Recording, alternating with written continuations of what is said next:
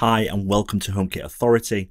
In this video, I'm going to take you through how to set up HomeKit Adaptive lighting in the Nanoleaf Essentials range. I've recently done a review of both the light strip and the smart bulbs. The links are in the description below if you want to check them out. And also if you don't have any of these, again, links are in the description below. They'll take you to Nanoleaf's website. Also, if you're new around here, don't forget to subscribe to the channel and hit the bell button. And also don't forget to follow us on our social media channels at Follow HomeKit for more HomeKit news, reviews and tutorials. Now, in order to get started, there's a couple of things you need. First of all, you need one of the Nanoleaf Essentials products, such as the smart lights or the smart strip.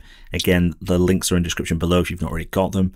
You also need a iOS device running iOS 14 or above, along with a HomeKit hub, such as an Apple TV, HomePod or iPad. And again, this needs to be running firmware 14. And finally, you also need the latest version of the Nanoleaf app. So let's start by updating the firmware. So to get started, you open up the Nanoleaf app and then navigate to the settings menu, which is indicated by the three dots. Then click firmware update. This will then present you with the relevant devices that are ready to be updated. All you do then is click update and it will go through the relevant motions. Now it does take 2 to 3 minutes, so just bear that in mind.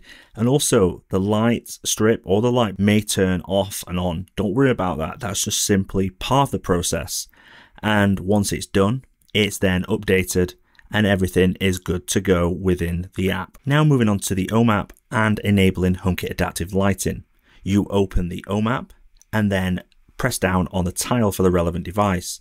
You then have this symbol, which is a sun, and this is the HomeKit Adaptive lighting toggle that turns it on and off. You simply press that and it's enabled. HomeKit Adaptive lighting will then just work. In the mornings, it'll be warmer colors. Throughout the day, it'll be cooler colors.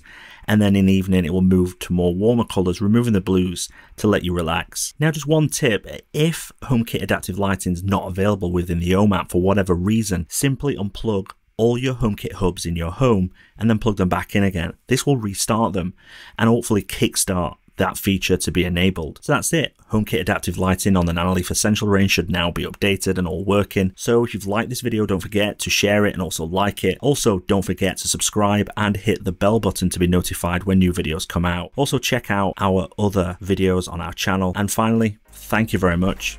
I'll speak to you soon.